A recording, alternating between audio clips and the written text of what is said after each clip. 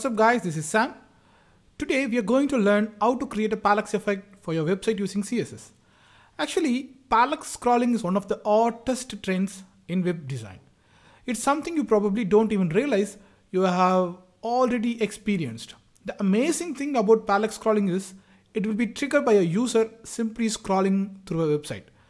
Parallax scrolling is a special scrolling technique used in the web design where background images moves slower than the foreground images. Okay, let's see how it looks like. Okay, this is what we are going to make now. I already downloaded 3 images and stored it here. These are all the images we are going to use in this video lesson.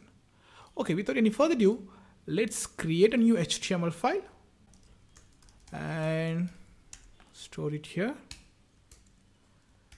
HTML snippet, title. Actually, I want to use the Google fonts for this particular video lesson. You can skip this step if you want, if you don't want to use any specific fonts. So let me copy this and paste it here. Let's add a basic style to the web page. Star means apply the below styles to all the elements. So margin 0, padding 0. I hope you know why we are setting margin and padding as 0. It's because browsers using different styles as default. I always recommend to use reset.css. Go and look at those things if you are not sure about it. And let's set the font family. Let me copy this. Simply paste it here. Now we should design our layout. Let me create a new div here, which is going to act as a container, and one more div for the text. And let's add a h1 VerkkoNet, and let's add a span. So a tagline, you dream it, we build it. Let's copy this and paste it here, paste it here. Okay, let's change the text alone. Don't think. I'm sorry. Don't think. Just do it. Okay. Then this one. Dream big. Okay, you can have any text you want. And get there first. And to differentiate these containers, let me add one more special class to these containers. 1, just to differentiate. 2 and 3. Okay, now we are done with the layout. Let's check how it looks like. Okay, that's very important. Okay, this is a file. I don't like it actually. Okay, let's add some styles and check this later. Okay, no worries. Container. As usual, we need to set the height and width. So height has 100 VH and width as 100%. Okay, now you got a question, right? When I set height, I used VH, right? But for width, I'm just using percentage.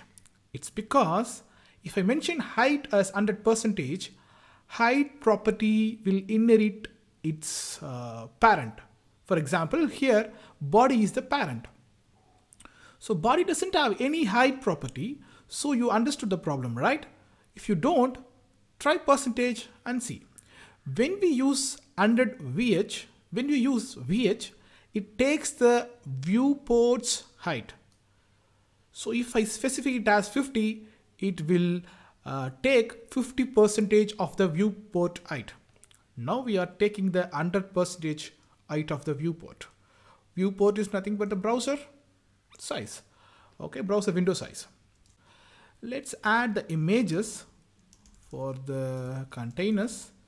So in order to add an image, we need to use background image URL. The image name is 1.jpg. Let me copy this, paste it here, and rename this to 2. And this is 3. Let's change this 2 and 3. Let's give it a shot.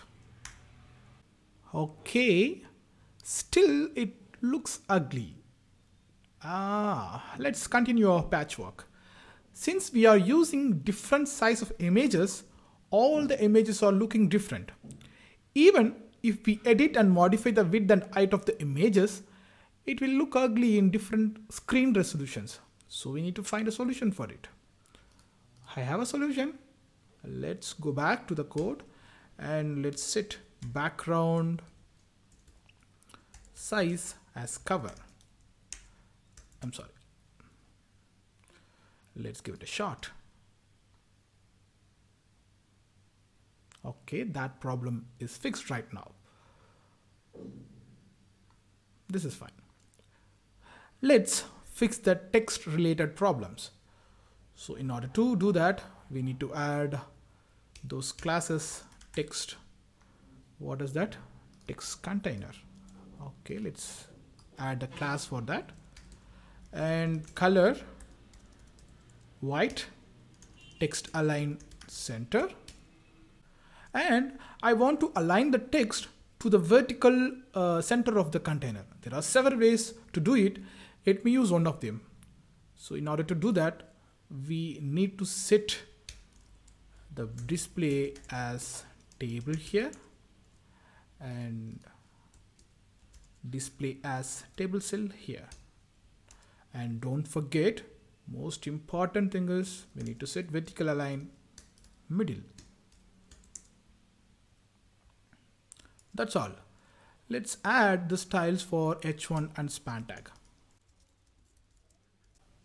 I want to show the text in uppercase, so text transform uppercase. Then font size as 80 pixel. Let's add text shadow and color as black and X as 1 pixel, Y as 0 and blur radius as 10 pixel. Now for the span tag, let me copy this and paste it here, and let me replace this with span. I don't want uppercase there, and 20 pixel. That's all. Okay, let's give it a shot. Okay, looks good. Yeah, good. Okay, now you started asking, where is the parallax effect? Hey, wait, I'm sorry. Mistakes can happen. Okay, let's fix it quickly. Where is the container? Okay, background attachment fixed. That's it. When you set this, your background image will not scroll with the page. Let's try it for the last time. Okay. Finally, we got the parallax effect. Hey, thanks for watching this video. If you want to get more videos like this, hit a like and subscribe button. And don't forget to share this video with others. I will leave the demo link and source code link in the below description. Thanks once again. Bye-bye.